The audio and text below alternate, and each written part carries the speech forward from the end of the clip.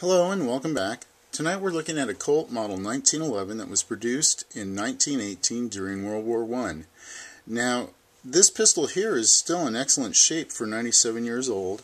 Its bluing is about 98%. It's in just beautiful shape for being as old as it is, and still looks great today. But the reason I have this pistol out tonight is I wanted to show you a couple of changes that were approved by the Ordnance Department on April 29th of 1918 to help speed up production. Now the two changes are, you can see right here this opening underneath the grips here in the frame is got what is called a heart-shaped opening.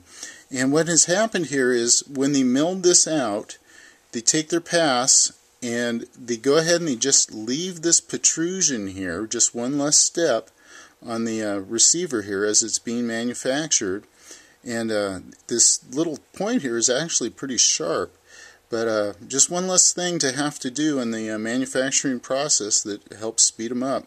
So the other production change that took place was the hammer here on the thumb grip here. It has the checkering that has been changed, and what it does is you can tell that this is a changed one because it has no border on it.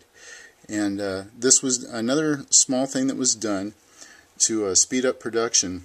Now these production changes took place at about 375,000 serial range, and this pistol being in the 421,000 range of course has both those modifications done to it. And now while I have this pistol out, there's a couple of other interesting things on it that I wanted to go ahead and show you. The inspection mark here, which is going to be virtually impossible to see on camera. I had to actually get a magnifying glass out to be able to see this. But this right here is the Type 1 Eagle's Head inspection mark, and that was used May 15th of 1918 through April of 1919.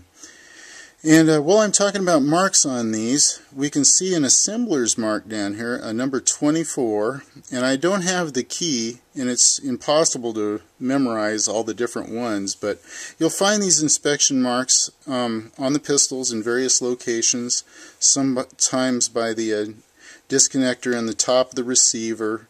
You'll find them in the slide, but those are assembler marks, and sometimes they'll be letters, sometimes they'll be numbers. And then the other thing that's interesting about this pistol is it now has the standardized slide configuration that took place at about serial number 290,000. And the rampant Colt is now in between the patent dates and Colt's address here. Now in the 1912 Navy that I showed in another video, the rampant Colt was back here in a circle on the back of the slide. So that's one of the other changes that took place. And then the radius up here on the recoil spring housing changes a little bit. This is a little bit longer, and in the earlier production it was a tighter, sharper radius right here.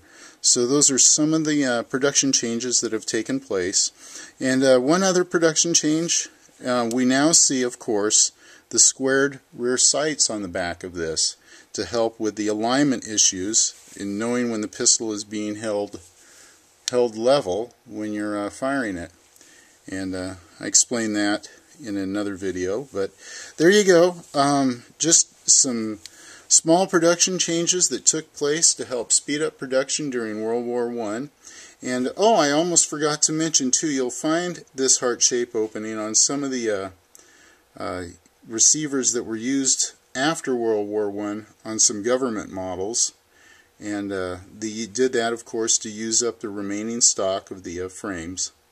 But there you go, some interesting changes that took place to these early 1911s.